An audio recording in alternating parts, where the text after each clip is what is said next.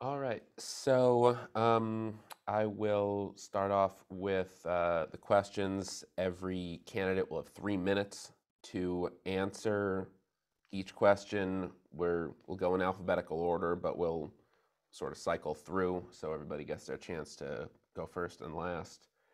So you'll have 3 minutes to answer each question. I may have a follow-up, in which case you'll have 30 seconds to answer that. Again, Sean Cotter, the Boston Herald.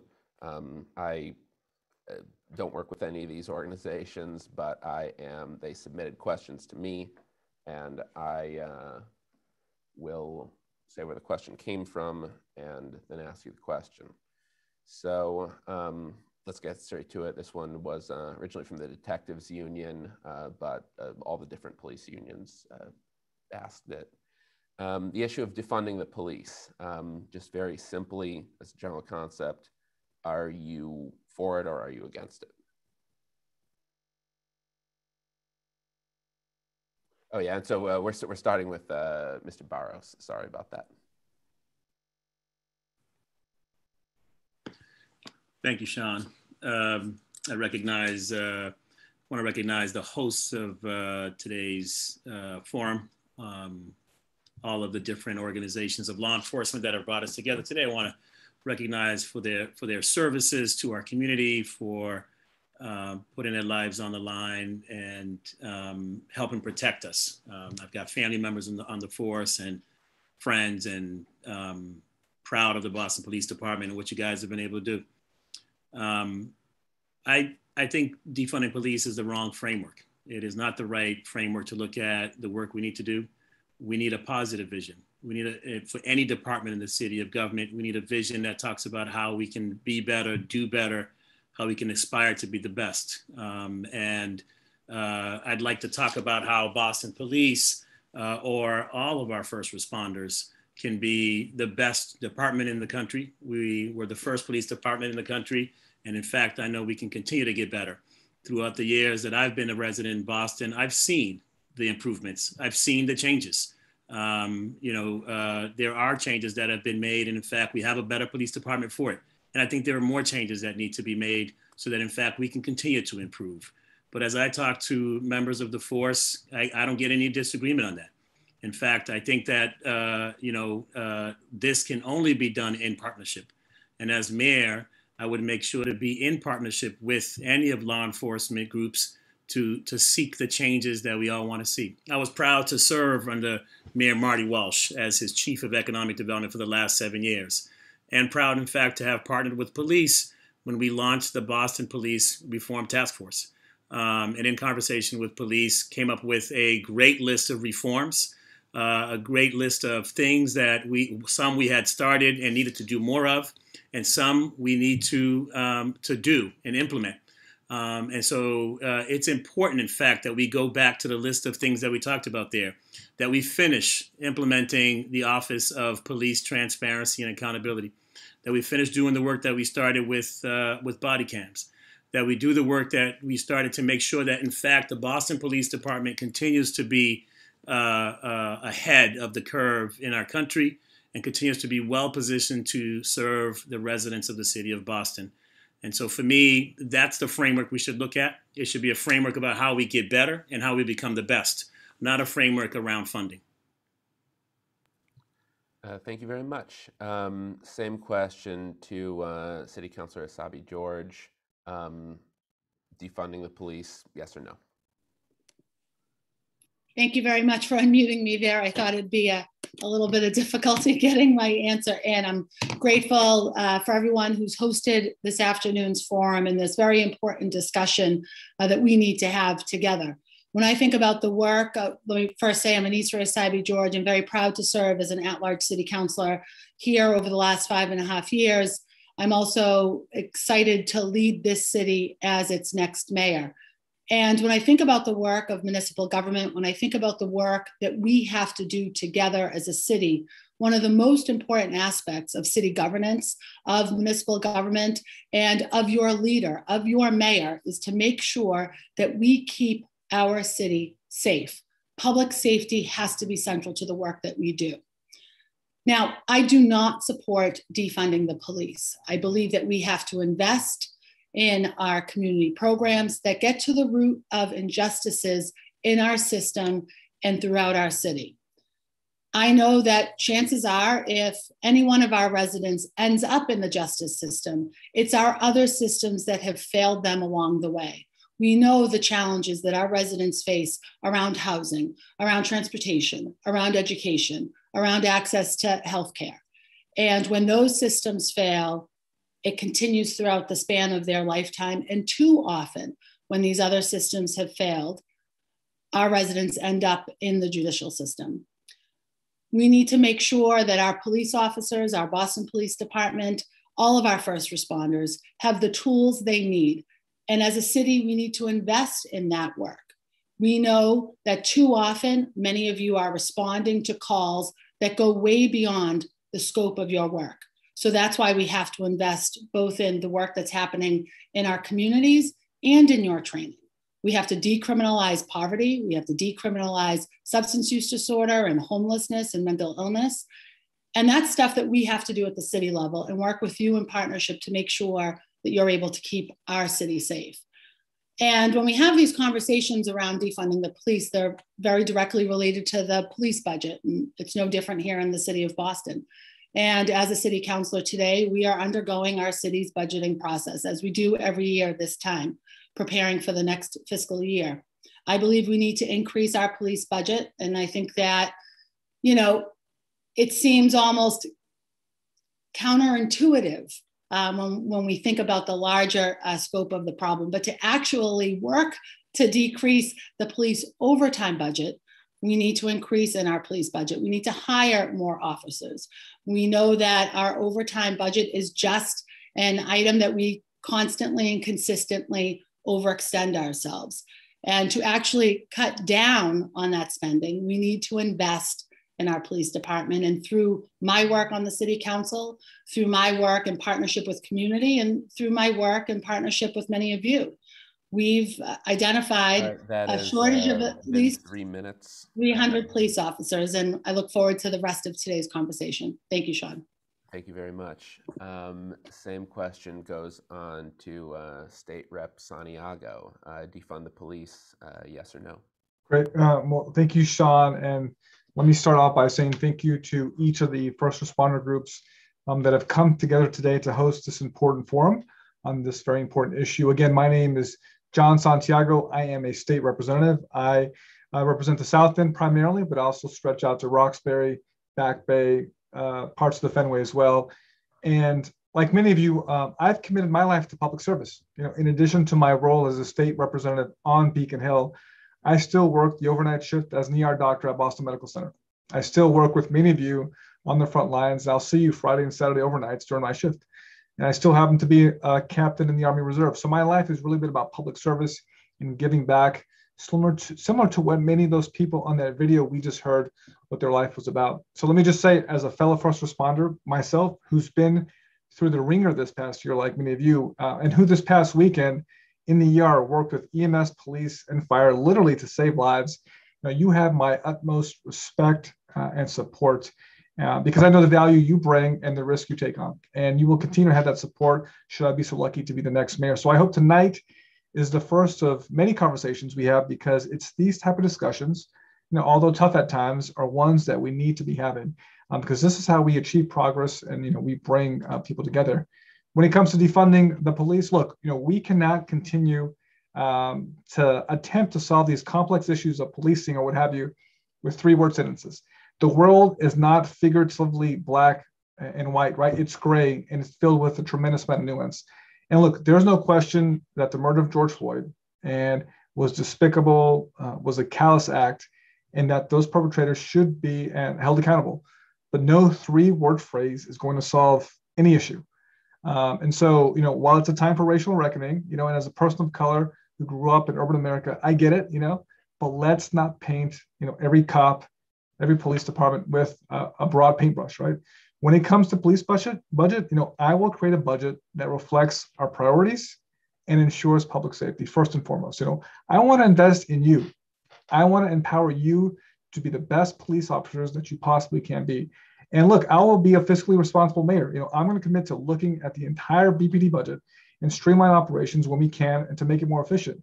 So yes, I'm about fiscal responsibility, but more so than that, I'm about empowering you, because we got to make sure that you can guarantee public safety and provide the appropriate services that I know you do each and every day, because I work alongside you Friday, Saturday night in the ER. And so I want to make your job easier. I want to facilitate that, and I want to invest in you.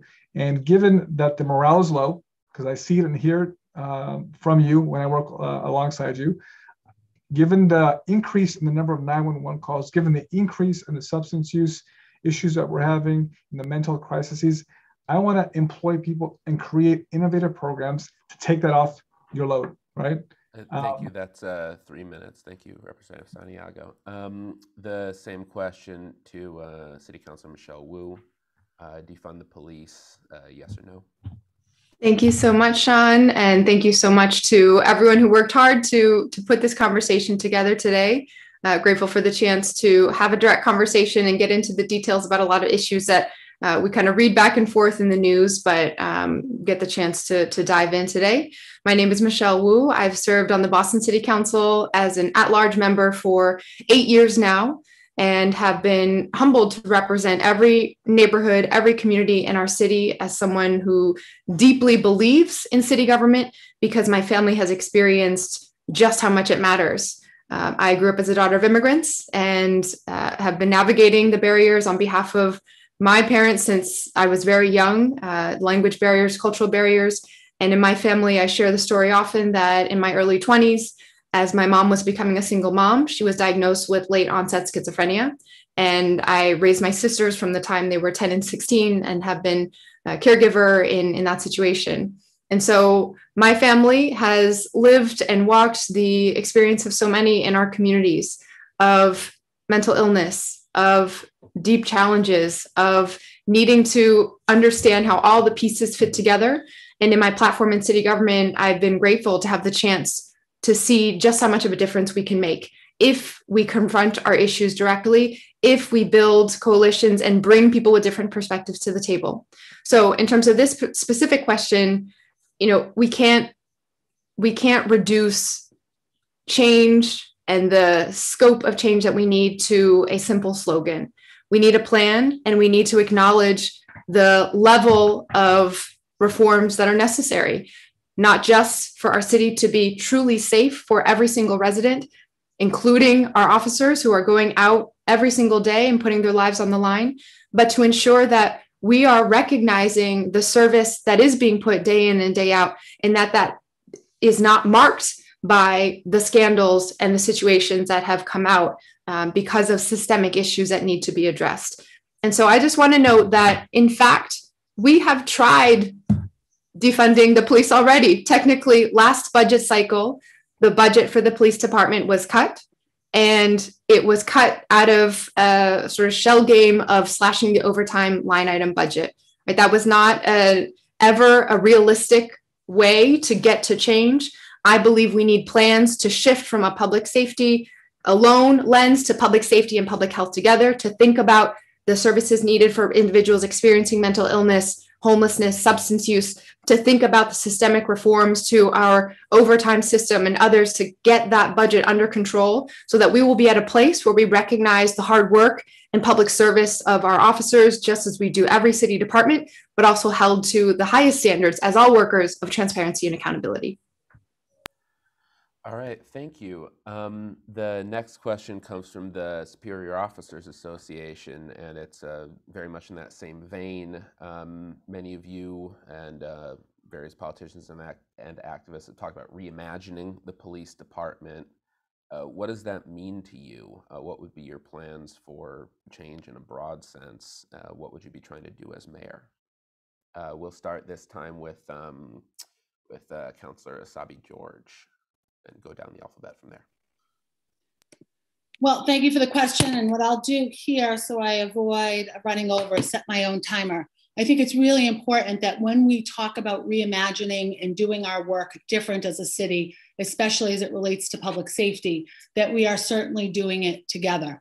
I'm very proud of our city's acknowledgement and I guess our nation's acknowledgement around our model community policing efforts here in the city of Boston, and truly to continue with that legacy and to look forward with that. We need to always make sure that through community policing that the community is engaged and our police department is engaged, our police officers, that those doing the work are engaged. When we reimagine, we can think about, and often, and through my work, we will reimagine how we can better train police officers, how we can look at new recruits and their academy training, how we can expand training for existing officers and integrate developing theories and police reform perspectives into that work. We need to establish clear protocols for promotions and performance evaluation over the course of someone's career in the Boston Police Department, and making sure that through that time we are providing police officers with professional development and training opportunities to improve their skill set and to improve their efforts on the street. Reimagining and re-engaging in this very important work of public safety also includes increasing diversity across our police department, and in fact, increasing diversity across all of our first responder agencies. That we're also looking, especially within police, to expand the cadet program. As we look to expand the number of police officers in the department, we have an opportunity to expand the very successful Boston Police Cadet Program that we have today. And we have an opportunity to do that in partnership with our Boston Public Schools. And in fact, when we think about recruiting across our city, we've got a tremendous opportunity to think about all of our first responder agencies and to do that in a collaborative way with Boston EMS and with Boston Fire in partnership. It is so important that we do this work together, that we are, again, including diversity in that recruitment, that we are looking for multilingual first responders, that we are expanding educational incentives for officers, and that we are holding true to our commitment of treating you like the professional that you are. I am committed to a schedule of promotional exams. Too often, under the current state of affairs, officers are waiting many, many years, in fact, up to 7 years to participate in a promotional exam. We need to perhaps extend the promotion probationary period before promotion and then shrink to 2 to 3 years those promotional exams. That creates opportunities for a more engaged police force and current rules and regulations, and creates more opportunities for development throughout your career. Thank you very much, and I hear that you did set the timer for yourself, so very good. So now next to Representative Santiago, the same question. Reimagining the police department is a phrase that I believe many of you have used, many of the mayoral candidates. What does that mean to you? What would be changing under your mayorship? Well, the first thing that I will be doing is meeting with the folks on the ground. You know, the lesson that I've learned in my experiences, you know, not just as an ER doctor on the front lines, not just as someone who's, you know, traveled the world and worked in communities abroad, is that the best ideas come from people on the ground that are doing the work. And look, you know, it is you guys that are putting your lives on the line to serve us. And so my very first week in office, you know, very first month in office will be dedicated to working alongside you, to showing up and hearing your voices, because you need to be at the table. You know, I need to get the best ideas from the ground, and you're going to provide those great ideas. And from what I'm hearing in my conversations with cops and folks all around the city, you know, that morale is down, right? You know, I see this as an ER physician on the front lines. Again, the growing toll that the mental health crisis is having, substance use crisis, you know, there are better ways to treat that than by sending a police officer, right? Now, I'm not talking about in cases where there is someone's life's in danger, but I see every Friday, Saturday night I work, there will be officers who will bring in someone who is intoxicated or agitated, and I see the looks on their faces. They don't want to be doing that stuff, right? Nor were they trained to do that stuff, but they're called to do that, right? I think there are ways to reimagine, to come up with programs that can invite other experts, other people that are trained specifically to do that type of work, provide better care. And we have examples of that all across the country that not only saves money, but provides better care. And so I want the city's resources to be best and most appropriately used to address some of those issues that are more public health in nature. I want to reduce your demand that is put on police, EMS, and fire, and put us in positions to succeed. Listen, I also want a diverse police department. I want the best trained officers, and we're going to be investing in that from day one. And I'm also committed to really decreasing the reliance on overtime, and we could do that by increasing staff. And my conversations with cops, we're several hundred officers down. Today we had a graduation, 94 graduated, but we need more. We need to increase morale, and I'm committed to doing it as the mayor of Boston and working hand in hand. But that all starts with conversations with you on the front lines, and you having me, my commitment to show up and engage and listen and learn.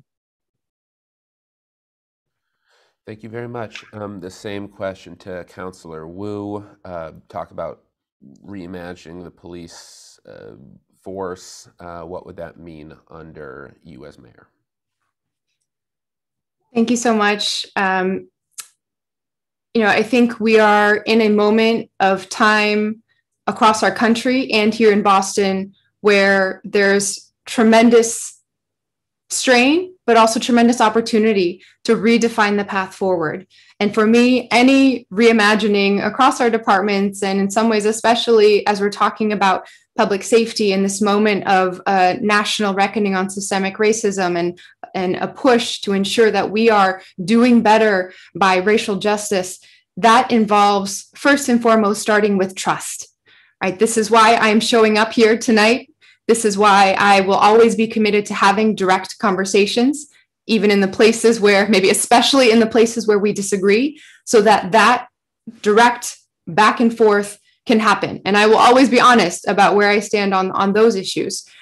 For me, this stems from a place of personal experience as well. As I've mentioned, my mother lives with mental health challenges, and there have been moments in my family's life where that has been quite intense. Moments where in the depths of her paranoia and delusion, it has been very complicated. The police have been called multiple times on her. And so I know what it feels like for our residents who have experienced those moments of fear when public safety shows up, armed law enforcement shows up, and you are terrified of what might happen in that split second in that situation. And so I want to ensure that we are building trust and doing the connecting with our residents with the services that are needed in the ways that ensure we are directly delivering safety and health. We need to be proactive about focusing our resources and reimagining, rethinking what's possible to serve residents who are living with mental illness and substance use and homelessness, which make up a large part of the calls for service that you all are sent out to manage, even though you may not be equipped to do so, and even if that is not what residents are seeking in that moment. So it's about having the conversations and pushing hard in partnership with EMS, in partnership with those who from a social work and mental health background and substance use and counseling, to have a trained professional force where we are building trust in responding better to these instances where our residents need help and are in crisis in those moments. I also want to be honest that reimagining must mean accountability and building up trust with the public about our resources. Some of the headlines that have come out that have put Boston in the news about fraud, about the use of resources, are ones that we must necessarily address to build trust for the entire department. We need accountability metrics. So far, I'm the only candidate who has put forward a specific plan for how I would address contract negotiations. There's a lot more details in there, but there are ways that we can make it consistent, fair across the board with an objective discipline matrix, and other ways that we can codify a shared sense of trust, a shared sense of fairness across the board. Thank you very much. The same question to Mr. Barros. Reimagining the police department, what would that look like under you as mayor? Thank you very much. I think reimagining the police department in the same way that I said it in my first question needs to come with a positive vision. We need to reimagine the best police department in the country. And then the only way we can do that is bringing all the stakeholders together to have the conversation about what's working and not working. And so I want to emphasize, in fact, my partnership with law enforcement to do that. In the conversations that I've had, I believe we need to start a new city-run safety and healthy communities agency, one with health and human services professionals that will work closely with law enforcement, but will be a non-law enforcement response. The agency will be made up of professionals, highly trained on safety measures to respond to calls that I've heard time and time from police that are probably not responses that calls that police should be responding to, relating to mental health, relating to public health issues, substance abuse. When I come home and I find someone who needs help but happens to be knocked out right in front of my house, we should be able to make that call, but have somebody else show up. When there is a child who might need some medical attention or a behavioral health specialist, we should have somebody who is trained, someone else respond. These professionals need to be equipped, in fact, to immediately connect residents with medical care, with mental health treatment, with emergency housing, with substance abuse treatment.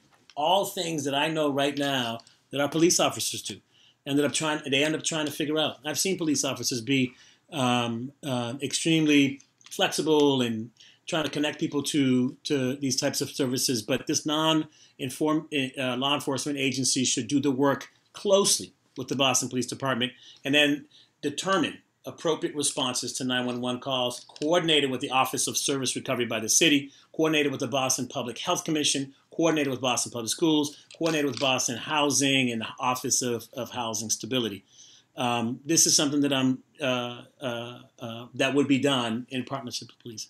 The other piece is, I believe we have some 900 or so shortage in police. When we were a city of 600,000 people, we had a police force of 2,400. Now, as a city going on 750,000 residents, we have a police force of about 1,600. I remember watching the numbers during COVID every morning on an 8 a.m. call with the police commissioner and the chief. And we would talk about the health of the police department, health of police officers, COVID exposure. And I felt then that it was too thin. I've learned over the years that, in fact, it is thin. Just look at our overtime numbers. The only way we can address it is, in fact, by hiring more police officers, being true to diversity, and being true to having local people in the neighborhoods, in the city, work for our police force. Thank you very much. On to the next question. This one's about police details. There's always a lot of talk about those.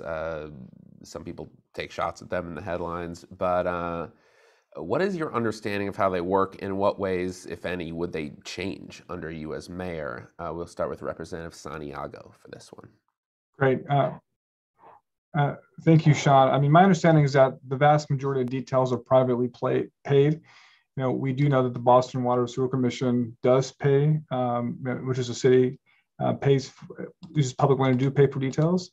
And we're committed to detail reform, but again, that starts with conversations with the union first and foremost, and folks on the ground determining what level of services that they need. And what I can tell you is that my experiences in talking with community members, sometimes they appreciate having that extra cop on the ground. I mean, just yesterday here, I was walking in the South End.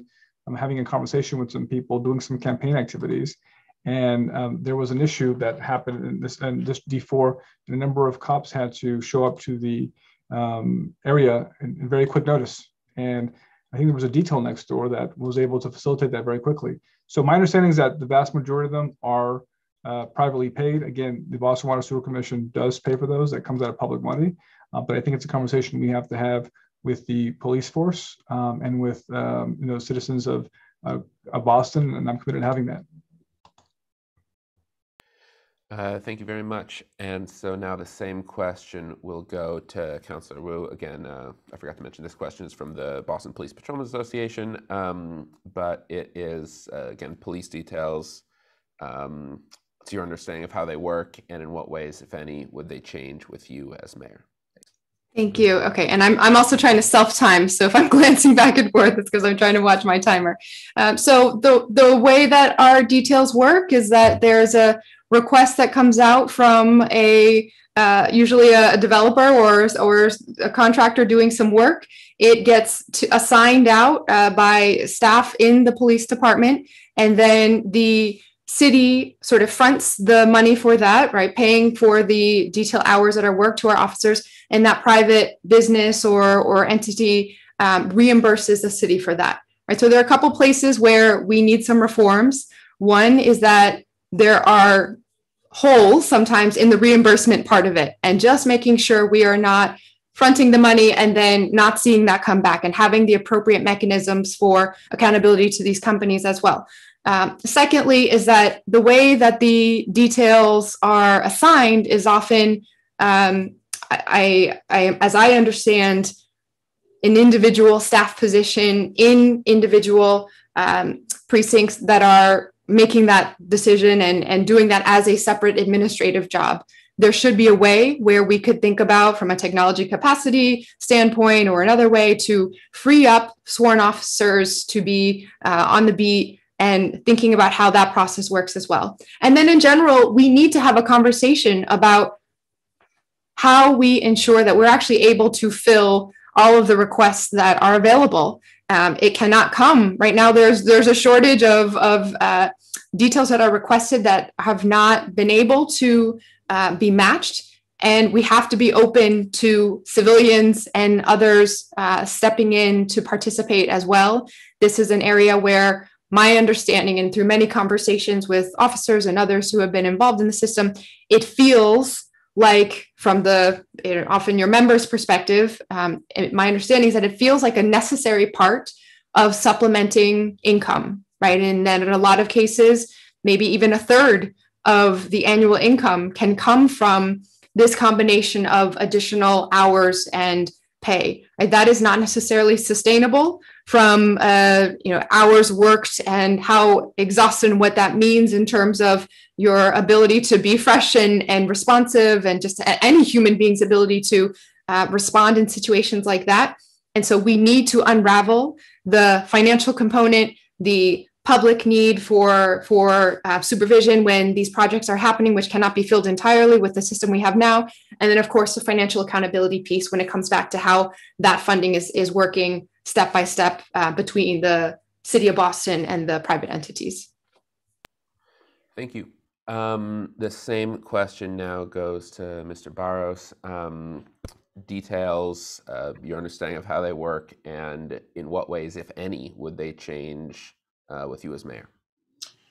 Yeah, my understanding is that details are paid for, in the great majority of details are paid for by the private sector. Usually people are on utility jobs, or they're part of a development project that's happening, a construction project or something of that nature. As John had said, there are some quasis like water and sewer that end up paying for details. But what I also know is that, too many of our detail requests go unfilled. And this goes back to the question of the number of officers that we have on the force. We, in fact, have more requests. I can't tell you, as Chief of Economic Development for the City of Boston, how many times I would hear from a developer or someone that, they need a detail, and, how do I get it? We should be able to fill our details and have more police officers to do that. The other piece that's a problem is many of our public residents, first and foremost, don't know who pay the details, and then they don't understand what the details should be doing. I would work as mayor with the Boston Police Department to better define what the details are doing, and to make sure that there is consistency. Most details are not there to take care of traffic. And in fact, people get really upset if there's a police officer on the scene, and what they perceive as a traffic issue somewhere nearby, and the police officer is not handling the traffic issue. And so there's got to be better information, better education with the public in terms of what a detail is doing and not doing. That helps people to feel better, in fact, about the performance of our police officers on site. They have helped save lives. They have helped catch criminals because they've been on site. But I think I would like to work with the BPPA in the contract negotiations to better define and think about whether there is more they can do to help work with the mayor to help educate the public, in fact, on what they should be expecting from police officers. Thank you very much. And so, has City Councilor Sabi George, have you answered this question? It has not gotten to you yet. All right, it's your turn now. Same question. Police details, how do they work? Would they change, if at all, with you as mayor? No, thank you. And I just set my timer and appreciate the opportunity for us today. I think, and maybe perhaps because we're a little bit of a smaller group, we've got a little bit more time to answer these questions and an opportunity to truly get into the weeds when we think about the work that is in many ways left undone in the city of Boston, in particular as it relates to the work of our Boston Police Department and the work that our men and women do in our policing agency every single day and across all of our first responder agencies. And, certainly there's no exception when it comes to the conversation around details. And as mayor, I'm committed to reform around accountability, around the reimbursement challenges, streamlining the operations, and making sure that the fees that we're charging or the percentage that we retain in the police department truly does cover the costs of operating the detail office and that work. I appreciate that details, which are largely, almost totally paid by the private sector, gives us as a city an opportunity to put more police officers on the street every single day. And the conversation around looking to hire civilians, non-uniformed, non-sworn personnel to do that work does not create savings. I'm a believer in pay parity. And we also have to appreciate the legacy costs that come with hiring civilians to do this work. We need to look at ways to include retired police officers to help supplement the needs for additional details on our streets. And we need to make sure that we're looking and thinking creatively and innovatively around other law enforcement officers to participate in this as well. If we can't fill all of our details through the Boston Police Department, and certainly right-sizing the force will help, but we need to look and be creative around other efforts to have other uniformed personnel, again, retired or other law enforcement agencies working as details and appreciating and respecting the opportunity it presents the city, again, to have more police officers on the street during their non-work hours. I beat my timer. You did. Thank you very much. The next question, a few of you have sort of gotten at this already, but do you believe that there's a staffing shortage in the department? If so, what do you intend to do about it? And if not, why not? The first person to start with this one is Councilor Wu.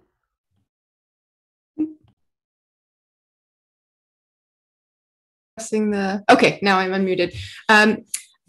I am eager for us to make sure that we're having the conversation about the right types of roles in the ecosystem of public safety and public health. Again, we need reforms to build trust with our safety and health citywide, and we need to make sure that we are meeting residents with the services that they need.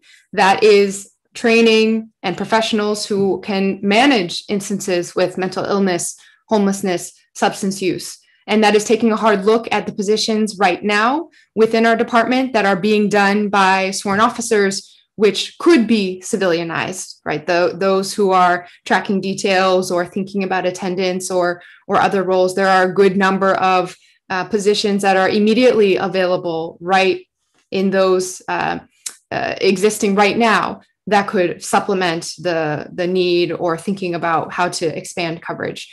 And then I think overall, we need to be ensuring that the resources that we're putting in are not just thought about in a vacuum on their own, that it's very much connected to how it impacts the entirety of the rest of the city budget. And that when we are out in the streets with our residents, we're not only making sure to have that geographic coverage, but connecting with the exact services that are needed in that moment. And so from a staffing perspective, I believe that that means creativity about how we are responding to crisis calls, how we are triaging those, creating a community safety force of individuals who are trained in mental health and de-escalation and all these services we've been talking about, following the example and best practices of cities across the country that have already gone down this path and seen not only better connection with services, but more efficient use of resources and cost savings in many ways to the entire city budget that can be plugged right back in to community stabilization, youth development, and so many of the priorities that we are currently feeling like are being pitted against what is happening right now. We need to be expanding that pie so that we're starting earlier in the pipeline and connecting with our residents before it gets to the point of needing to chase around and add accountability after the fact. So just to be clear, do you believe that there's a staffing shortage or not?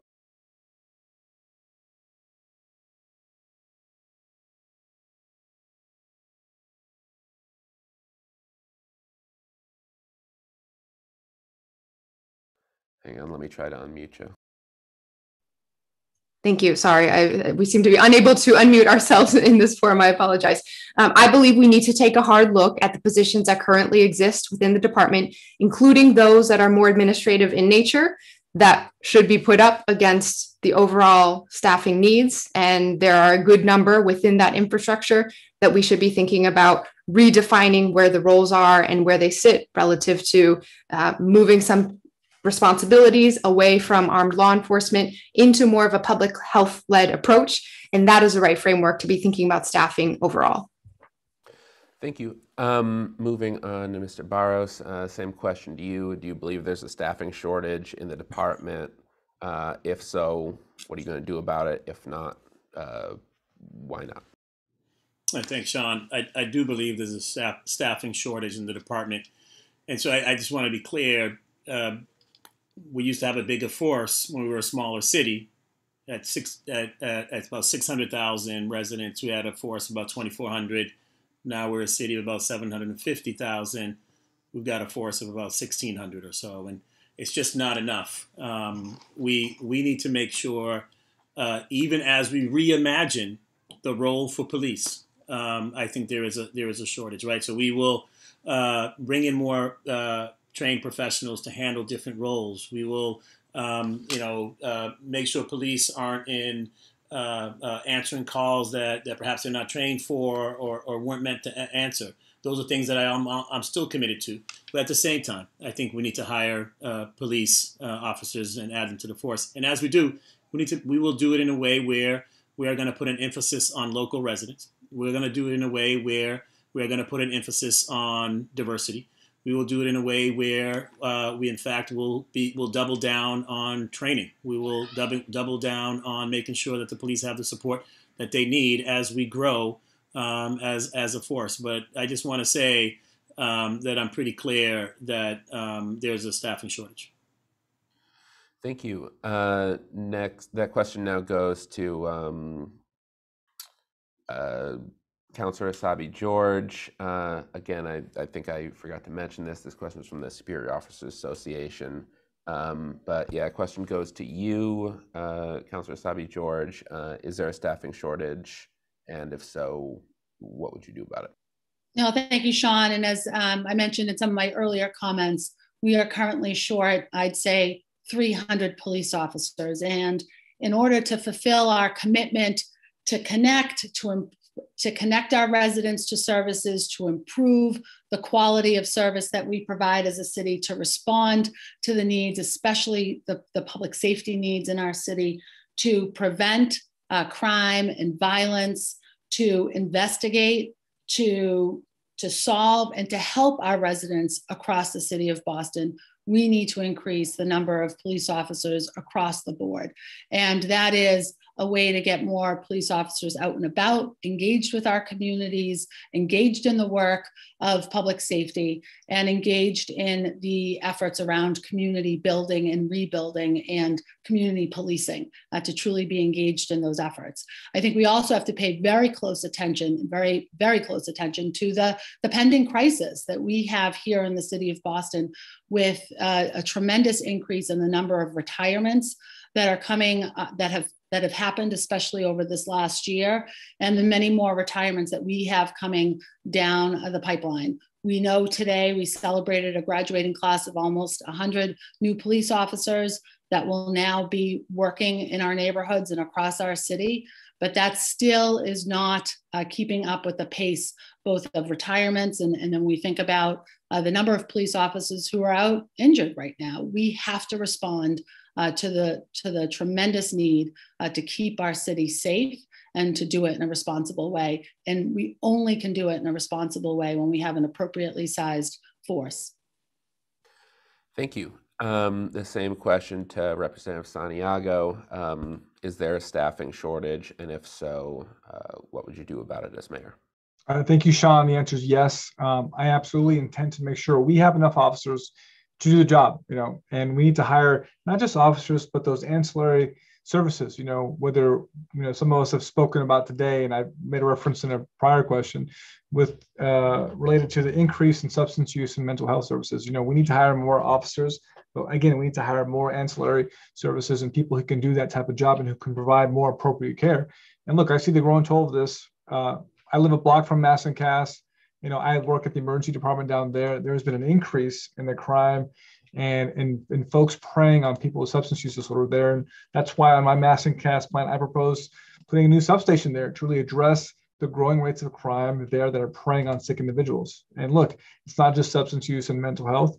We are about to enter this period in Boston where the weather's getting better. People are leaving and coming out of social isolation. There will be an uptick in gun violence this year and stabbings. And listen, the domestic violence trauma, that stuff doesn't just go away. We need officers protecting our residents. That is the primary job and the first and foremost priority of the mayor of Boston, because everybody deserves to sit on their front porch and enjoy a nice summer's day. So yes, I believe in hiring more officers. And from my conversations, it sounds like we're down anywhere from 200 to 300. And today, congratulations to I think it was 94 folks who just graduated and welcome to the force. But we need to get real serious about our overtime issue. And that's going to require bringing in more cops, because we don't need to be requiring existing cops to work 90 plus hours a week. That is a lot of time. And that is a lot of hours where they can, I'm sure they'd rather be at home with their families and taking care of their loved ones. We can improve the service, we can save money if we hire more. And I think it's an excellent opportunity to really increase and diversify our force and hire local residents. And as mayor, I'm dedicated to doing that. Thank you very much. The next question is a two-part question from MAMLIO, the Massachusetts Association of Minority Law Enforcement Officers. First off, how will you promote diversity in staffing? And secondly, what are the diversity targets and how do you believe the force is doing? I believe we're back up to the top. Mr. Barros, you will start us off here. Thanks. Thank you, Sean. Appreciate the question from MAMLIO. So I think diversity starts with recruitment. We need to have, when I ask my 9-year-old son what he wants to be, who he wants to be, he wants to be a police officer. It's just, that is his answer. Part of that is his cousin was just came out of the academy and is now part of the police department. And he sees that, he sees him, it's a part of our family. And so our young ones need to be able to have relationship with the force, see our first responders, all of our first responders, all of our law enforcement agencies around. And so making sure that we give them that exposure, whether they have someone in their family or not, they should be introduced in a positive way, and it should be relationships. I'm a big fan of PAL. I'm a big fan of the Police Athletic League and the work they do there. I'm a big fan of what police officers do on their own, whether it's tennis or some of the work that they do in reading in schools and things like that. As mayor, I will make sure that we have more resources and more ability for police to do that. The cadet program is a super important program. It's incredibly important that we continue it. It's incredibly important that we continue to work with the cadet program to strengthen it. Because it allows us to diversify the pipeline. It allows us to make sure that we can be local. And then I think, it's important that we work together to highlight the good things that police are doing. I'm hearing, I just talked to a sergeant today who continues to talk to some of the people on, some of the police officers around him about morale. And so if we continue to, once again, only talk about the deficits and what we're going to take away, it's not the right frame. The right frame is having a vision statement that says we are going to work to have the best police department in the country, the best public safety system in a city. And that's what people are going to want to be part of. People are going to want to be part of something that is positive, something that is forward-looking. And as mayor, I'd want to make sure that we change that narrative when we get there. Zero tolerance on bad behavior, high standards. Our police officers are for that. Transparency around it, accountability. Our police officers are for that. And we shouldn't be afraid of that. And we should be able to tout the things that we do well so that we can recruit and make sure that we can diversify and make sure that we can stay local. Thank you. The question now goes to Councillor Savi George. Again, how would you promote diversity in staffing? Also, what are diversity targets, and how do you believe the force is doing currently? Thank you. We, all of our forums, colleagues know Astro the dog usually makes an appearance at some point, and there he is. When we think about diversity in the Boston Police Department in particular, but across all of our first responder agencies, we have to understand the role that recruitment plays in that diversity, the role that retention and efforts around retention plays in increasing that diversity, the role and the critical place that professionalism plays in that diversity, as well as the opportunity for leadership and career paths forward. Those all impact the growing diversity and the need and the ability to have a more diverse workforce. It's so important for true community policing that our police department reflects the communities that it serves. And that's certainly a conversation around racial diversity. It's a conversation around ethnic diversity. It's a conversation around language diversity, and a conversation around gender diversity. Although we are improving our numbers for sworn police officers across the board, we still have many gaps in representation, especially when it comes to our specialized units, when it comes to leadership positions, and when it comes to command staff. We need to do better, and we need to do that work together. I'm committed to increasing that diversity across the department, and that's around those efforts of recruitment. That's around those efforts around working to retain. And when we think about the conversation around professionalism, we need to encourage Bostonians, our city's residents, our city's young people, to see a reflection of themselves in the workforce. And when we retain and treat our police officers across the board with a certain professionalism, that is reflected in the community, and the community then will better engage in exploring career opportunities. We have to, as I mentioned before, expand the cadet program. We have to partner with the Boston Public Schools in order to do that in a really thorough and thoughtful way. We need to work with our vocational school, Madison Park Voc Tech School, and our local colleges to recruit young people to explore careers in policing. We need to increase the applicant pool, and that's one of the most difficult things right now in policing nationwide, and it's no exception here in the city of Boston. We need to make sure that our young people see the possibility of them in policing, that they see opportunities again for career advancement in policing.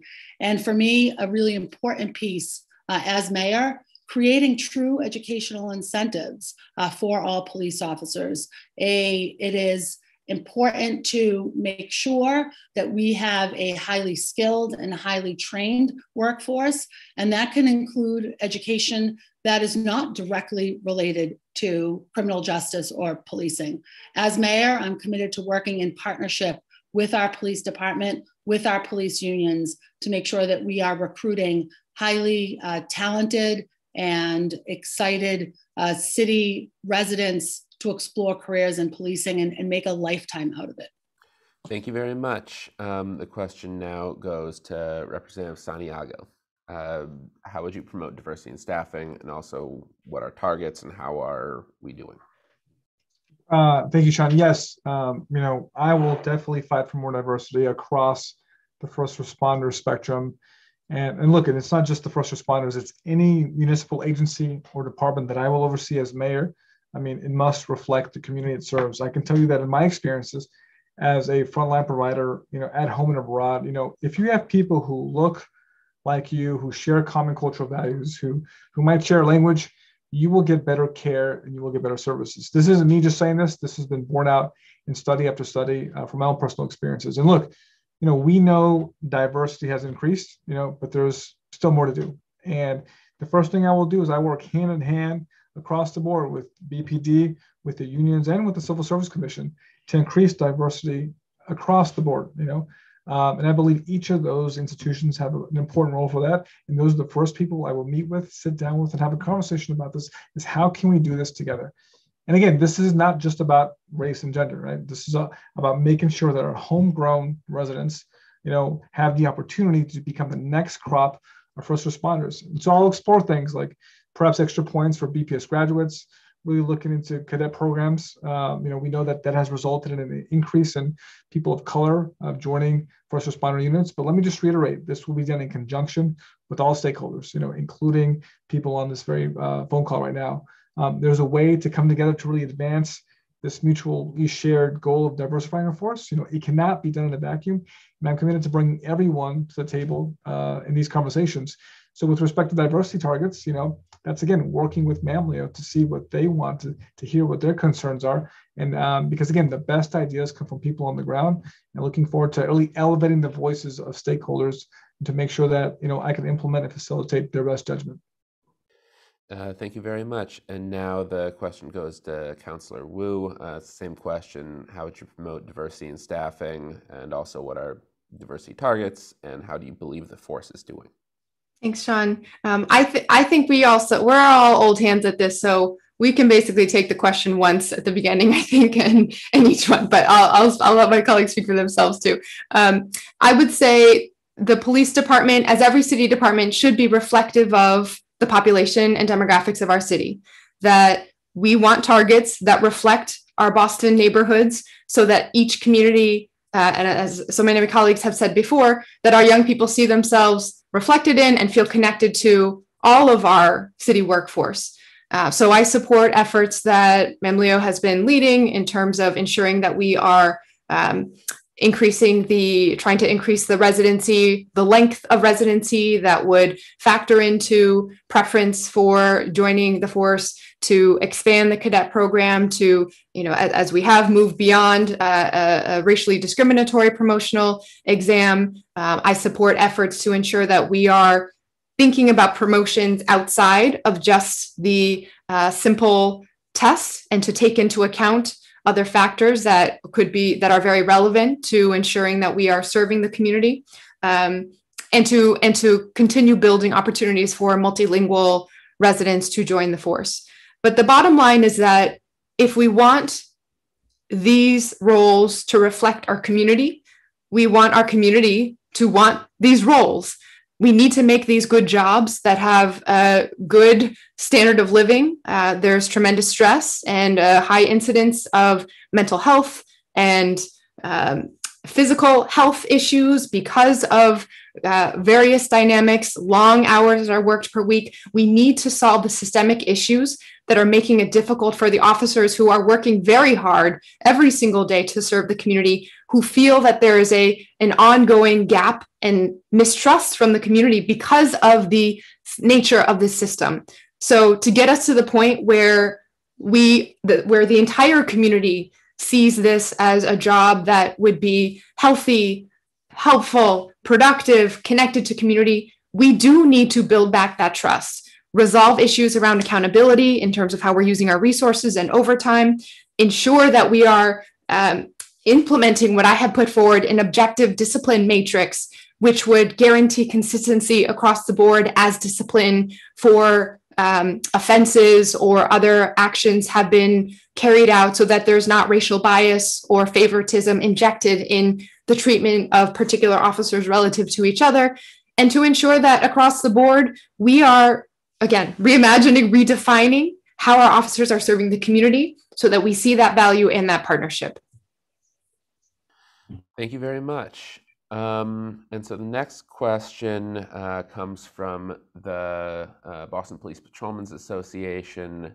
There's been some talk, in particular last year on the city council, about making police contracts public policy documents and sort of looking to shift some of the bargaining away from the mayor and involve the council more. Would that happen if you were mayor? We'll start with, I believe Councilor Sabi George is the first up this time. There we go. And thank you for the question. And certainly this is an ongoing discussion at the city council and eventually in partnership with the mayor's office.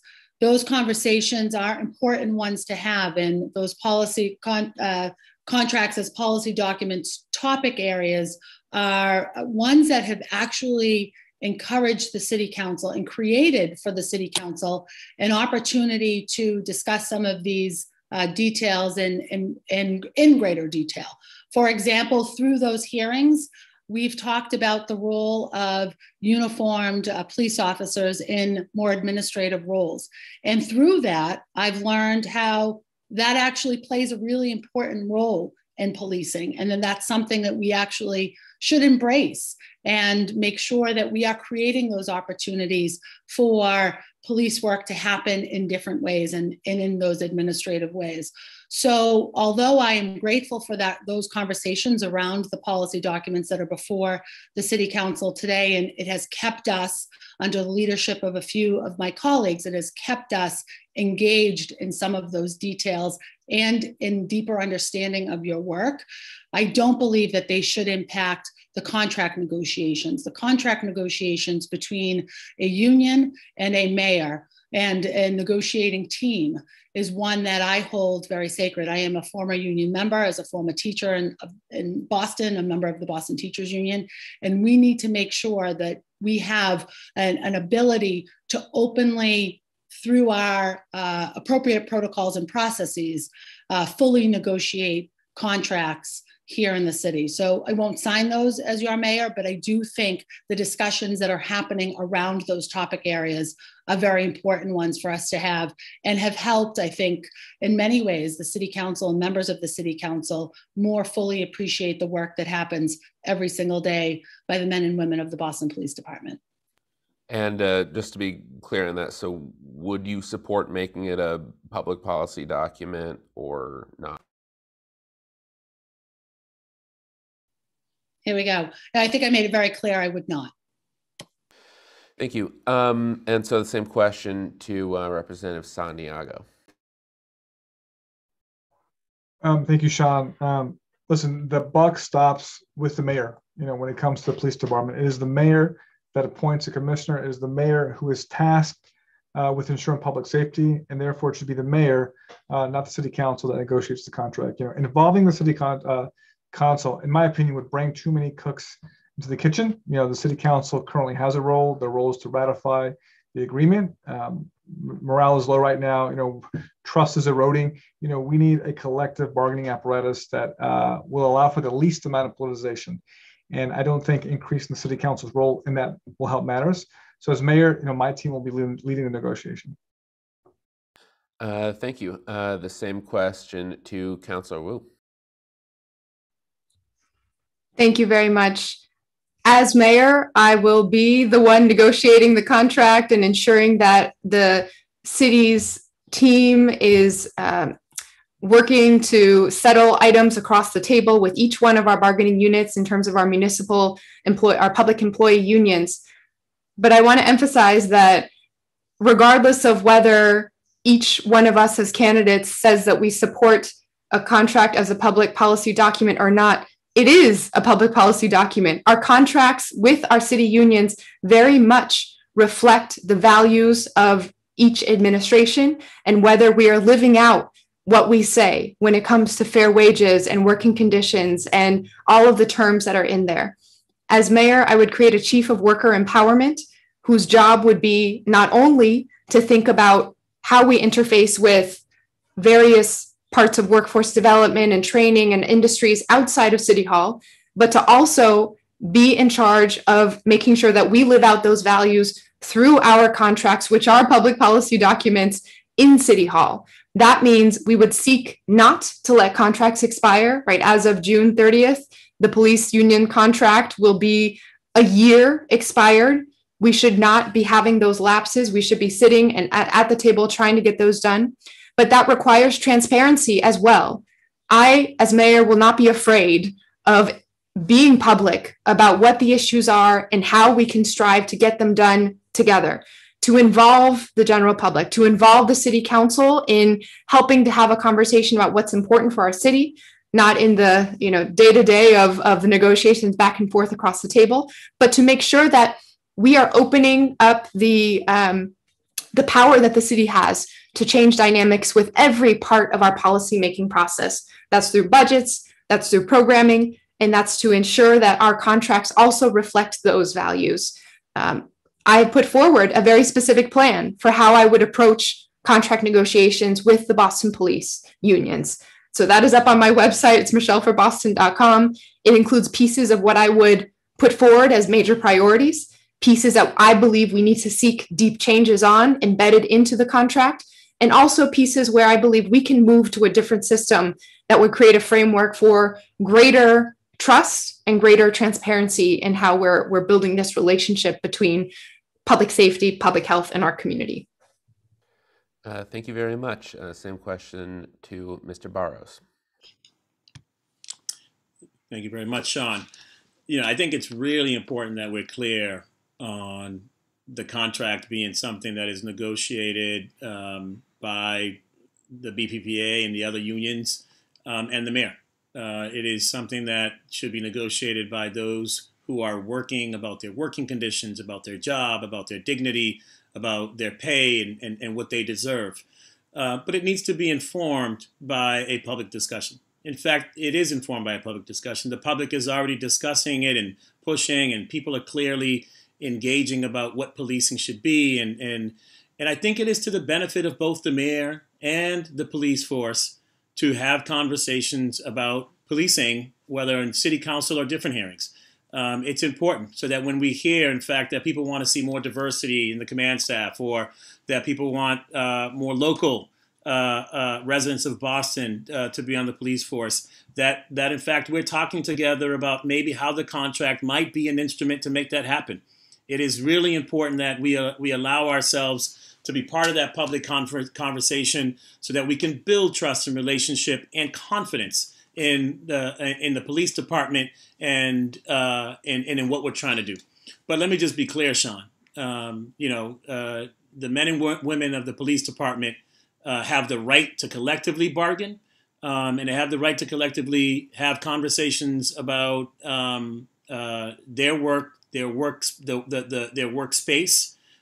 their pay, their benefits, in a way that is not infringed and negotiated in public. I think it would be unfair, and I think that every mayor and me as mayor would be responsible to sitting down and talking about point to point with the different negotiation teams and my team, and make it a fair conversation and not one that is marred by a lot of different conversations held in hearings.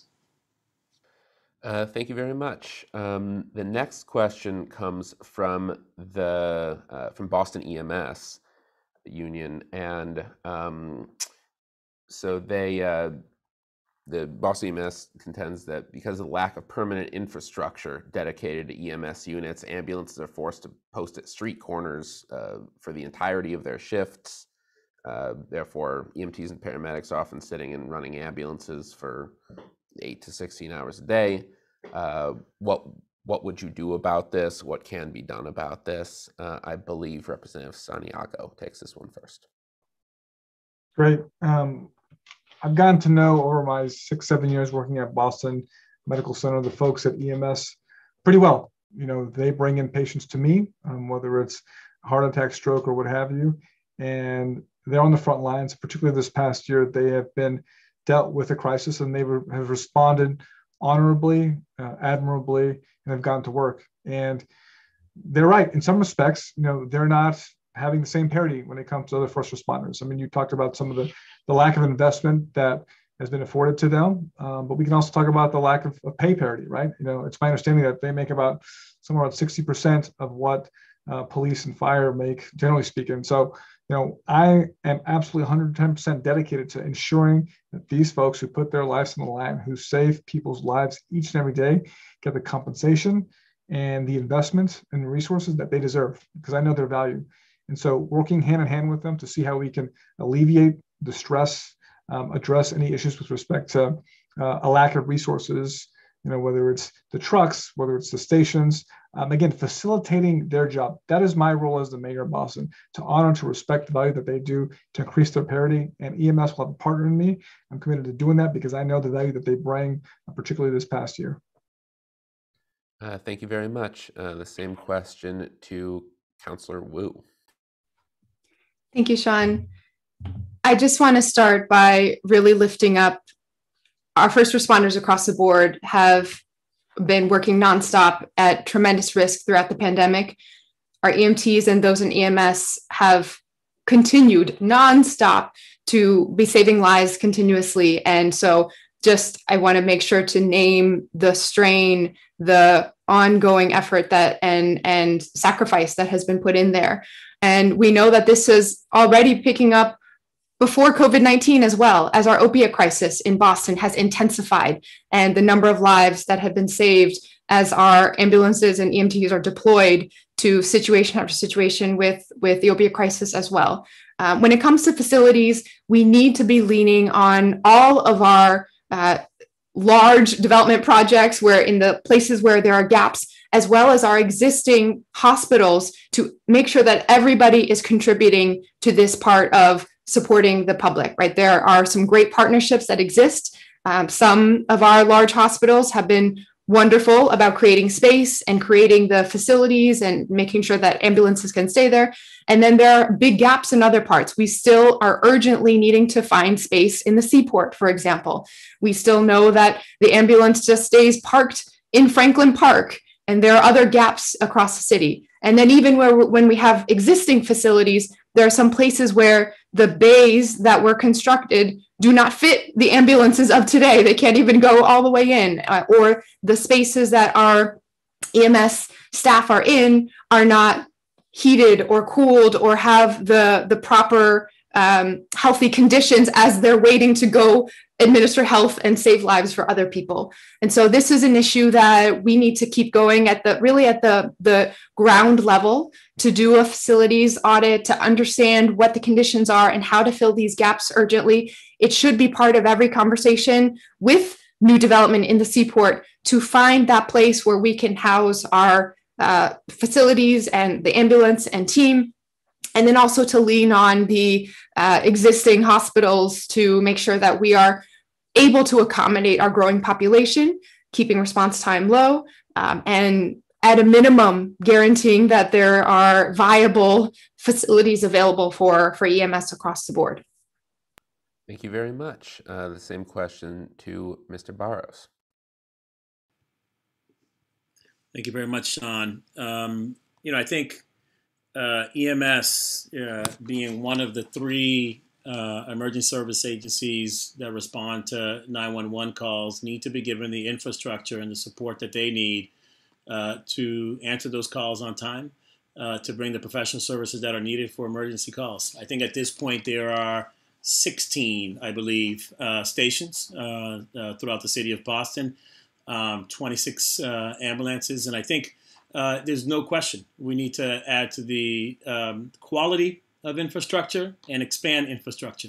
There are certain parts of Boston, if you look at a map, if I remember correctly, that there were gaps. I think there was only one station close to West Roxbury, another one in Hyde Park, and you might argue at that southern part of the city that we need some more. And then there were some other gaps. And I think we need to look at where people go in order to respond to their service areas. There's got to be better places beyond stations that they can wait, and there's got to be better ways to do that in between calls.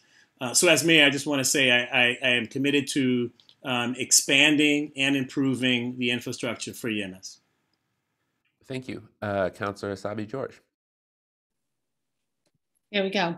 I think it's so important that we are always exploring ways to continue to invest in our infrastructure across the city. And certainly when we think about the work of our EMTs, of our first responders, we know that they are so much more than just ambulance drivers. And we need to treat them with the professionalism and the courtesy that their role in our city, their life-saving role in our city plays here today. So for sure, as mayor, I'm committed to a continued funding and investment in those capital improvements, whether it's the ambulance bays or in our facilities. And we think about where EMTs are currently trained, that their facility for their headquarters, well below standard, and we need to improve that. And when we make those improvements, when we make those investments, both in our facilities, but by extension in the men and women of Boston EMS, we improve our response to health emergencies across our city. We strengthen the work and the ability to deliver high quality care to the residents and the visitors here in the city of Boston. We need to also be very thoughtful and creative about how we can use our infrastructure, both our built environment, our assets, and the men and women delivering the services every single day to deliver care in a creative way. And I am committed to work in partnership with the men and women of Boston EMS to make sure that they have the tools, the equipment, the built environment in order to best serve and help and assist our residents who are almost always, when they call 911, looking for that ambulance driver, looking for that EMT or paramedic. They're looking for help, and in their moment of need, we need to make sure that we have first-class, high-quality response to that call. Thank you very much. The next question comes from the whole group of unions. Would you, as mayor, honor binding arbitration? If not, what is the alternative? What's the strategy or goal for getting contracts worked out? I believe Councillor Wu starts with this one. Thank you. Okay, I'm just going to set my timer. Thank you so much, Sean, or to all the unions for this question. I am an attorney. I very much want to ensure that we have due process across the board. And I am a firm believer in collective bargaining and the process for ensuring that we are supporting workers across every municipal bargaining unit. I have put forward a plan, again, on how I would handle contract negotiations, where I believe we need to explore changes to how we currently handle this. It eats away at the relationships between the public and the city and the police department when we see instances of individual officers who have a particularly intense disciplinary history, who have committed certain offenses, who have not been able to be removed from the force. That affects every single officer when those cases happen and when they come to light. And even when they don't come to light, the general feeling of the public when interacting with our department. And so we do need to have a serious conversation about how to handle those most intense offenses and whether we set a threshold for what goes to arbitration and what does not. But again, I've put out a lot of details on this in my plan and look forward to ensuring that we are embedding this in the ongoing contract negotiations, which are a year expired now and up for the potential for major changes to be embedded and set the tone for a very different next phase of what's happening in our city. And so that is that just a yes or no on binding arbitration? Is that something that your administration would continue to respect? We need to have a conversation about exploring the specifics through the contract negotiation process. All right, thank you. Mr. Barros, the same question to you. Sean, just thank you. Am I unmuted? Can you hear me? Okay. Yes, I can hear you. For the question. The binding arbitration is what we all want to be able to use, right? It's what we want. We want to be able to have a process that's clear. We're gonna negotiate. Here's how we're gonna negotiate. And if we can't come to an agreement, arbitration, and we want it to be binding. But we do have to leave the ability to continue to negotiate, continue to have those conversations. And so Although that is what we're going to aspire to, the Barrows administration will want to, in fact, believe, in fact, that we can get to the point where, through arbitration, we will, in fact, come to a mutual agreement. I was part of an administration that had a great record with under Mayor Martin J. Walsh, who is now our Secretary of Labor. And I believe I can keep that record up, where we will work with all of our bargaining units across the city and get to a point where if we have disagreement and we need to go to arbitration, we will use it to move forward. And so the same clarification, is that a yes or a no on going with what the binding arbitration comes out with? That is what we would like to do. Same question to Councilor Asabi George.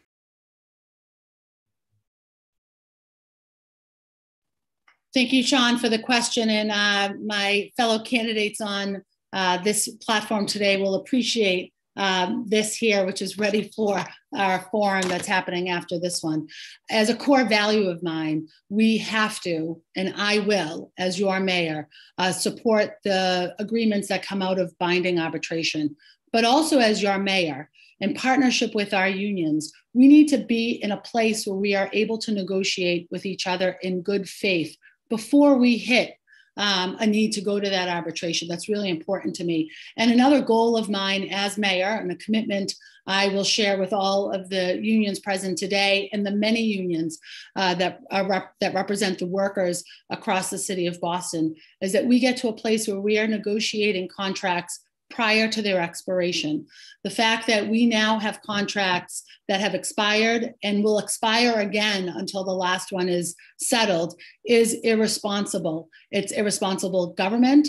It's irresponsible when we think about the partnership that should exist between government, between the city of Boston and her employees. This is very important to me as a former union member, and it's something that I'm very much committed to as mayor of this city. Thank you. That's to you, Representative Santiago. Thank you, Sean. Let me just be very clear. As mayor, I will ensure that the Boston Police Department is adhering to guidelines put forth in the contract that is created and agreed to by all stakeholders, right? I mean, this is fundamentally about providing fair due process for all the individuals. We are a country of laws. We are a city of laws, and therefore we need to act as it. When it comes to disciplinary actions, I hear the concerns, but I want to make sure that above all else, that all parties involved are provided that due process, for each and every one. You make no mistake, we will hold people accountable should they break the public trust. But I believe that the platforms put forth in the contract, that once it's agreed to by all stakeholders, that we should adhere to them. Thank you very much. So back to the police unions. This question was from both the Detectives and the Patrolmen's Association. There's been a lot of discussion lately about the city's plainclothes units, primarily the gang unit. Some favor disbanding the units. Others say they're crucial for cutting down on violence in the city. Where do you stand? Would the gang unit and other plainclothes units continue to exist under your administration? I believe we're back up to Mr. Barrows to start this one off.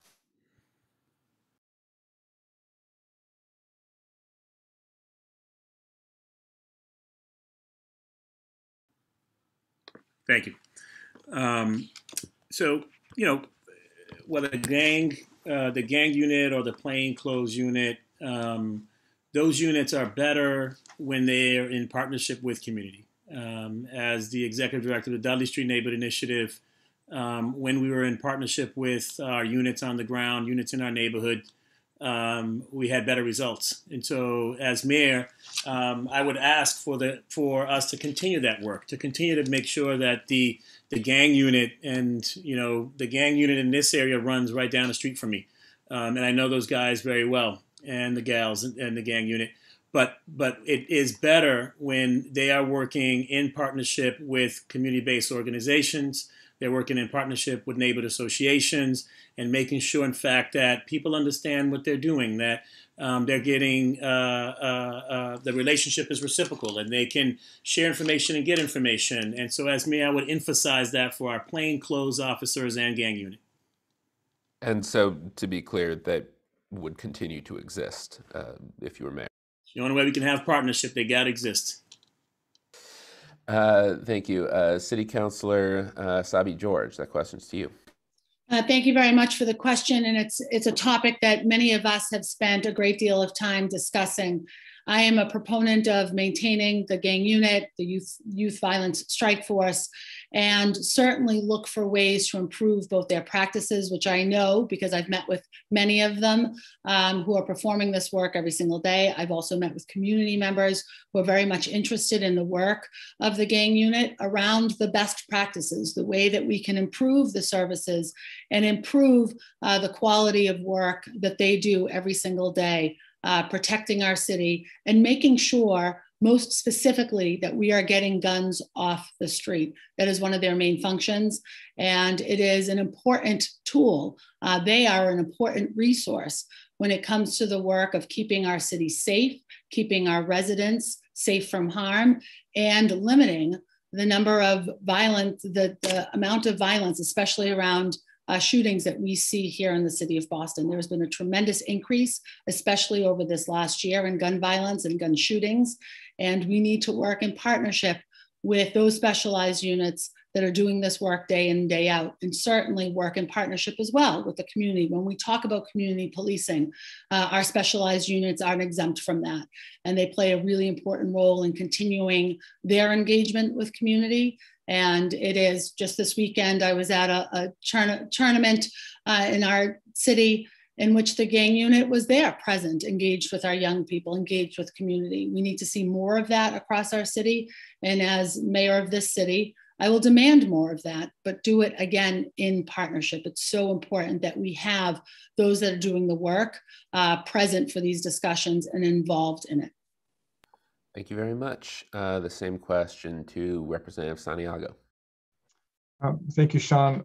As someone who has been on the front lines when it comes to violence in our city, I know firsthand how gang violence impacts our community. You know, I personally treated countless number of people who have been shot, you know, some of which who have passed away.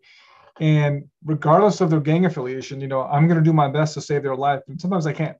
And some of the toughest conversations I've had are with those families, you know, telling them that their loved ones passed and didn't make it. And so those stories stay with me. They don't disappear as soon as I leave the ER. You know, they resonate with me. And unfortunately, you know, it's on the rise. You know, we just had one of the worst years across this country when it comes to shootings. And my guess is that this summer will be a rough one, you know. And now in Boston, it's my understanding that gang violence is perpetuated by a small number of individuals, you know, who disproportionately drive violence in our city. And it's important that we have the tools and capabilities to respond appropriately.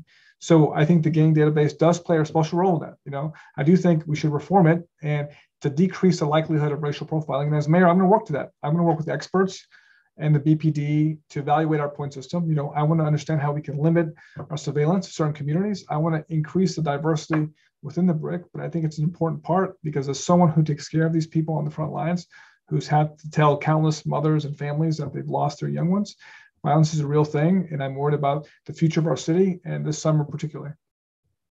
And so to be clear, would the gang unit stay or go? The gang database stays.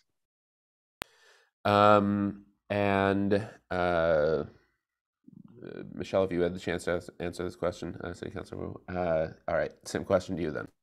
Thank you. This would be a decision that as mayor, I would lean heavily on our new police commissioner to work in partnership with community members and with our officers to deep dive and explore changes. We need to be open to thinking about a new structure to accommodate the type of shift that we want to see in building relationships and trust back with our residents. The way that I see our job, especially as mayor, especially in an executive role where your job is not just to talk about issues, but to get them done and deliver. Our responsibility includes not only policymaking, not only budgets and programs, but getting the organizational structure right. This is a huge part of what morale looks like. This is a huge part of how effective we are delivering services. And this is also a huge part of the funding and how overtime is given out. And so we do need to explore changes here. This should be done in partnership under the leadership of a new commissioner with a search and a vetting process and all the pieces we've been talking about, who would be able to help set that new direction for the organization and ensure that it matches the daily reality of those who are on the ground and those in our community. So would the gang unit stay or go? I am open to change, and I'll make sure that this is part of the set of changes that we are exploring in partnership with our new police commissioner. Thank you very much. The next question is from the firefighters. They want to know, as mayor, would you commit to keeping pay and benefits parity between police and fire? I believe Councilor Sabi George takes this one first. Yeah, thank you for the question. And I'm grateful to the service of our Boston firefighters across our city every single day, putting themselves at risk.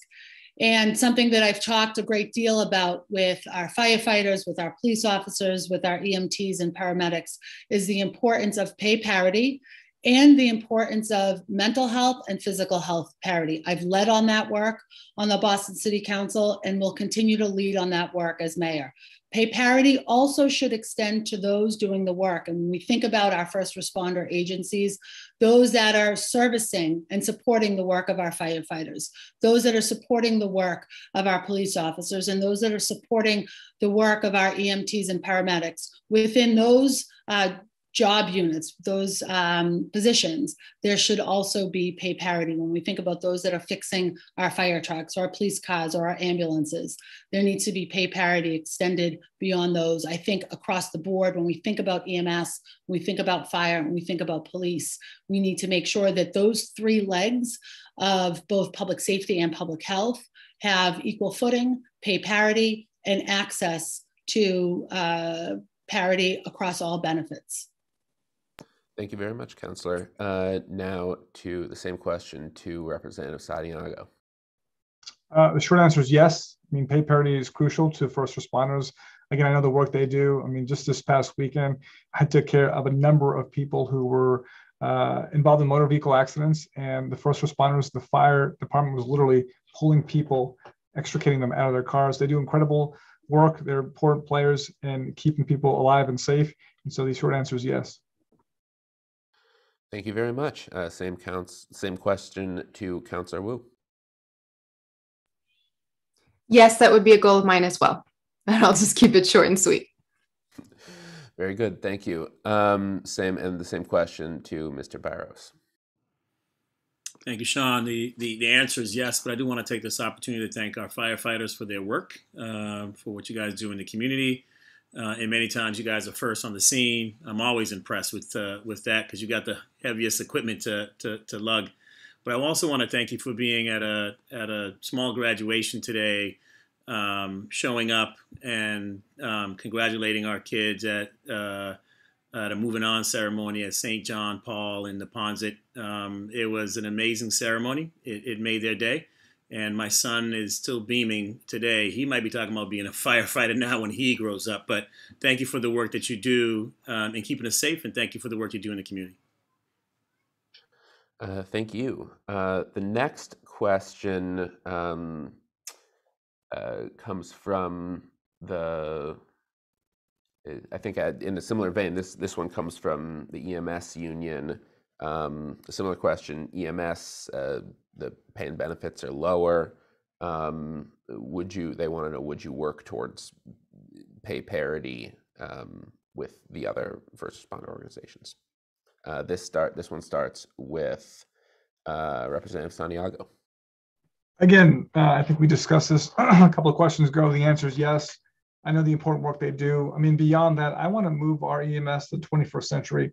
I've been working with those men and women for the past 6-7 years. They are smart, they're capable, they're resourceful. We need to be giving them the tools to make our EMS, the first in the country, just the best. And there's so many opportunities that abound here with substance use issues, mental health issues, creating innovative mechanisms to allow them to live up to their potential. And I think about COVID-19, I mean, they should have been out there, if I was the mayor, they testing and providing vaccinations on day one. And so looking forward to working closely with them to, increase their capabilities, to facilitate their response time, and to making sure that they get pay parity as soon as possible. Thank you very much. Same question to Councillor Wu. Yes, we are all deeply indebted and grateful for their work on a day-to-day basis, their work intensifying with so many of the challenges across our city. Every major crisis that Boston is facing, our EMS are on the scene along with other first responders, making sure that we are, as a city, able to first see what is happening, provide services, and then feed that back into the larger push for systemic change. And so I would certainly be pushing for, again, as discussed earlier, the facilities to be there, to be able to have that connection and that service available for residents across every single neighborhood without worry, to keep pushing our large institutions to do their share, and then as a city to strive for parity and ensure that we are not forgetting our EMS as we're centering first responders. Incredibly important. Thank you. Thank you. Same question to Mr. Barros. Thank you. Yes, the answer is yes. Our EMS team is incredibly important. In fact, I want to salute our chief, Hooley, who does an amazing job. I want to thank him for working with me as chief of economic development to create more diversity on the force through our program called Boston Hire, as we trained people in the city of Boston to become EMTs, right? To join the force. I want to thank you for continuing to be a great partner to the community. The answer is yes. We have to treat them with parity, both in terms of pay and benefits. Thank you. And to Councillor Asabi George. So it seems that we're all on the same page here, which is great. When we think about the future of our city and we think about the very important role Boston EMS plays in that future. The one piece I would add when we talk about parity, both pay parity and access to opportunity parity, is also the parity around independence. Boston EMS should be a third independent leg when we think of the work of our first responder services. We think about police, when we think about fire, we need to think about EMS in the very same way. They have to have a full seat at the table and the ability to do their work in a very independent way. And we have to create opportunities for Boston EMS to engage with those other agencies in a way that best serves and supports our city's residents, especially in their time of crisis. They should be very much involved in co-response, very much involved in more proactive response or proactive work to support our residents in their time of need and before their time of need. We've seen the commitment they have had in the city for generations, but certainly over this last year and a half. The impact of COVID on our city was felt, I think, very clearly by Boston EMS and the care that they continue to give over the course of this pandemic. So I look forward as mayor to making that happen. I am committed to making that happen and look forward to that work in partnership with Boston EMS in particular, but all of our first responder agencies. Thank you very much. This next question is from the Patrolmen's Association. There's been a lot of discussion about police overtime, including already in this forum, with a focus on overruns. What would be your plan for getting Boston police overtime spending down? I believe this one starts with Councillor Wu. Thank you, Sean. This is a major part of building back that trust with residents because it directly impacts not just the budget of this department, but resources, taxpayer dollars from all departments are being impacted by the increasing, very rapidly growing overtime costs. And so we know that, as mentioned earlier, when you just slash the budget line item without any plans for how to actually change the underlying need and deployment of overtime hours, it doesn't result in any change. And in fact, it sets up the city to overspend and again, reinforce those cycles of breaking trust with our residents. And so we need a real plan. as I mentioned, that starts with embedding into our contract negotiations some changes. And we need to be honest about how certain categories of overtime need reforms. With court overtime, more than 50% of the hours paid out are hours that are not worked. That has to be front and center in the conversation about how we do better as a city of using our resources.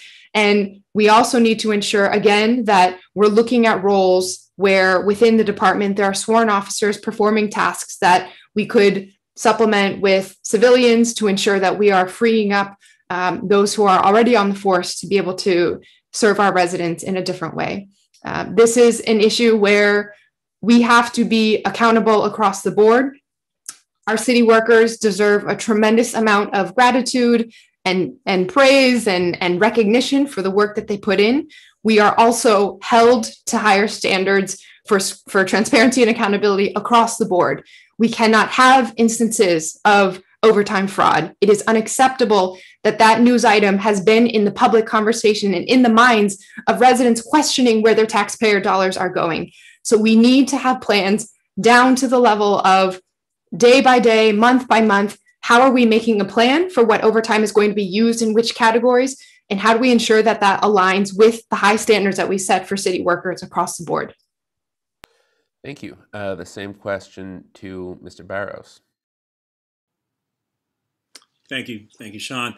We have to work together on overtime and make sure that the system's better, the system's more efficient, and in fact, we don't have areas where we are paying and actually not, no one's showing up, right? We're not doing it, and so there's a lot of cleanup work to do. There's a lot that we can do there.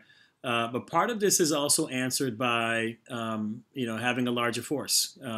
We've seen overtime grow with the growth in the population and the decrease in the force. When I say there's 1,600 on the force now, there's 1,600 active. I think there's more than 16. It might be like 18, 19, or even 2,000 on the force now. But there's 16 active, and there's a big bubble of people who are leaving.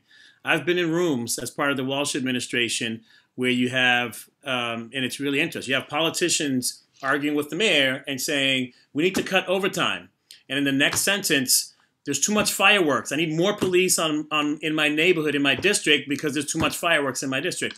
We've got to understand that if the police are called, they're going to show up. And so a part of this is real. Demand and shortage of police officers. We've got to respond to that.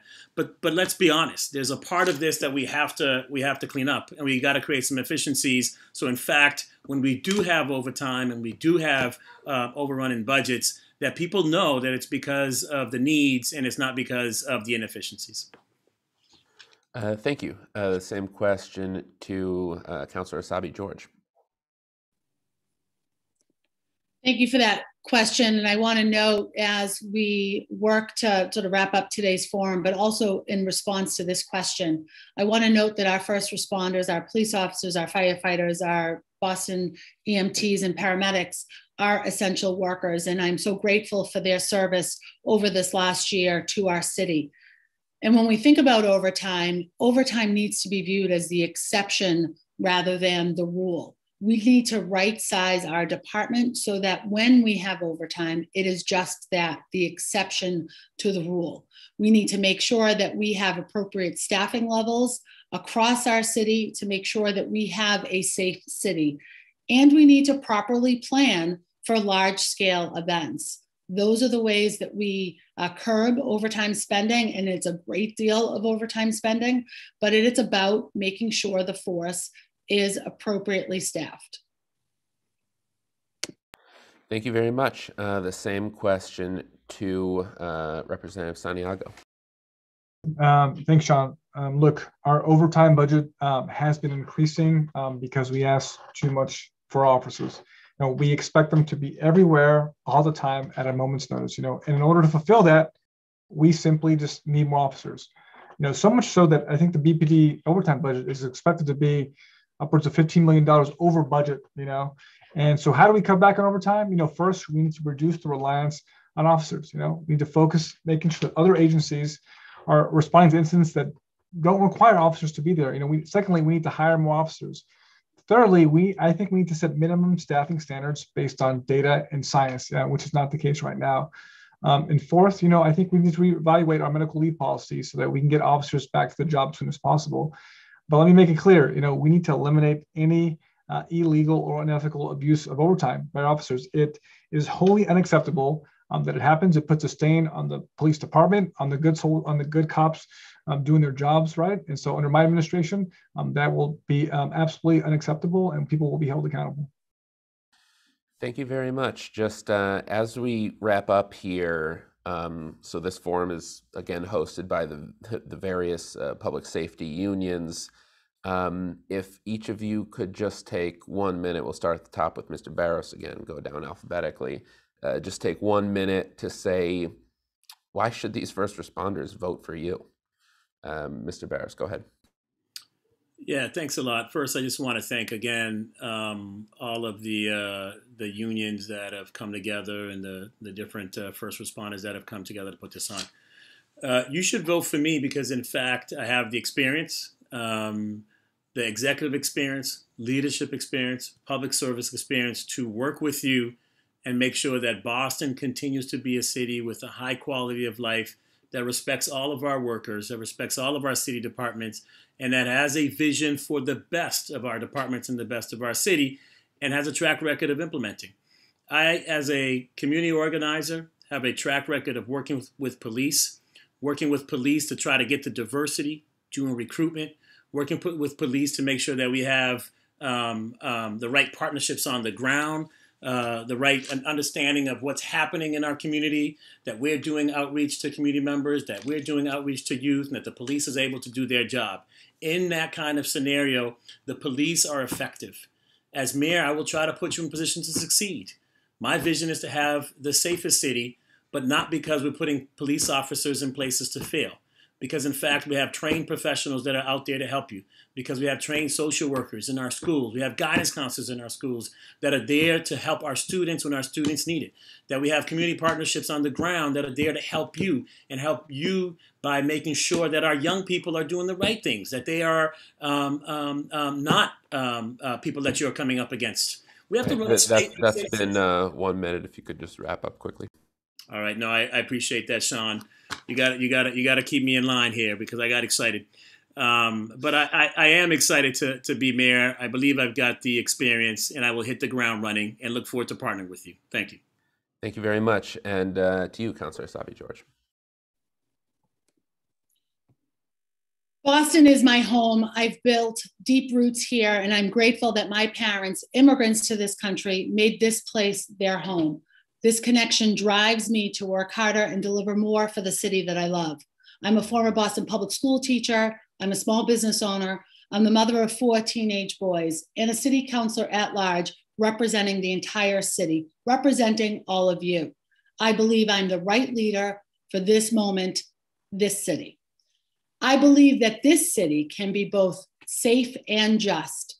I will ensure as mayor of this city that we have a public safety system that responds to the needs of Boston's residents and visitors, that we can have a professional public safety system that works to prevent crimes and respond to incidents of violence, care for the sick, injured, and those in need, and limit the impacts of fire, disaster, and devastation.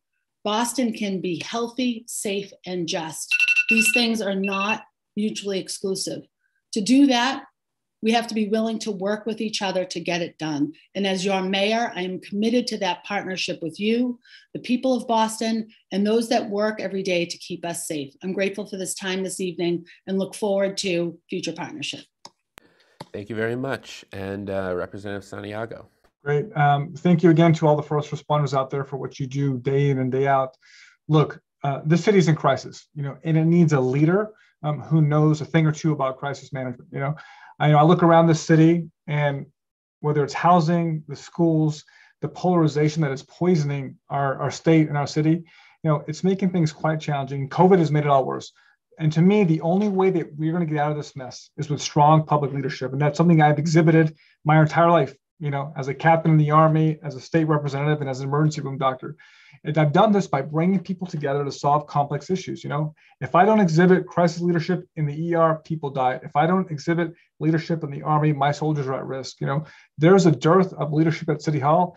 And I got in this race to provide that. You need someone who understands your line of work, who speaks your language, who's willing to work with you and have these tough conversations. I want to facilitate your success. I want to be a mayor who's going to have your back, who's going to be on the front lines with you when it comes to issues of public safety, substance use, and everything else. And so, I thank you for the conversation today. I look forward to having many more with you so we can learn to, get across the aisle and deal with these important issues that need to be dealt with sooner than later, because I'm very much worried about this summer and where our city's headed. Thank you very much. And to wrap things up, Councillor Wu. Thank you, Sean, and thank you to everyone for putting this together. I am grateful for the work that you do, the life-saving heroic work that you have put in throughout the pandemic and long before. My life and my family's life has been touched and impacted by your work across each of our 3 first responder groups. And I just want to be here to say I'm here to seek your support. I'm here to listen and to be a partner in the work in delivering a safe, healthy, and prosperous city for everyone. And regardless of whether or not you vote for me, I will be fighting for you and your families, because we've talked about a lot of issues specific to public safety and your day jobs today. You are also members of communities that need access to clean air and clean water and good jobs. You're part of families who need affordable housing and good schools for your kids. I'm pushing for a vision of Boston for everyone, where each person, each family will have a role in making sure that we have the entirety of what we need as a city. We have all of that. We just need everyone's voice in the process. So very respectfully and humbly ask for your vote. Thank you very much. And with that, we will end. Again, this has been hosted by the various public safety unions. That's the Boston Police Patrolmen's Association, Boston Fire, the EMS division of the Patrolmen's Association, the Police Superior Officers Federation, Police Detectives Benevolent Society, and MAMLEO. And a big thank you to the candidates who attended. That was John Barros, John Santiago, Anissa Sabi-George, and Michelle Wu. Thank you all very much, and have a good night. Night.